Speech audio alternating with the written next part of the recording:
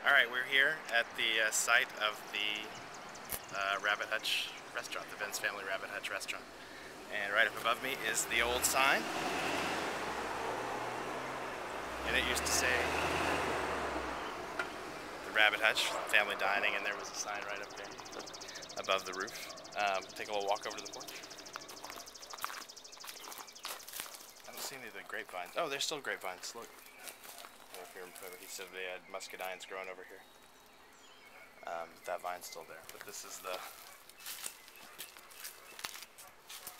porch. It's still a beautiful old building.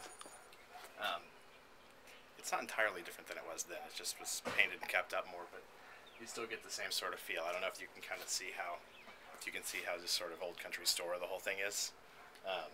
With just even like these old plate glass windows, and that way the paint cracks on wood like that.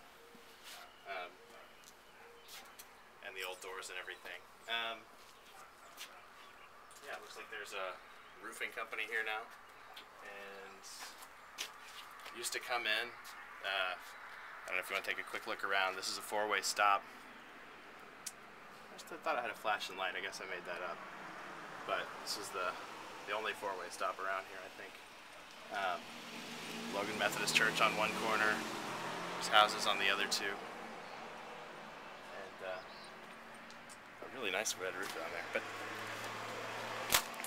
so, yeah, so we used to pull up here and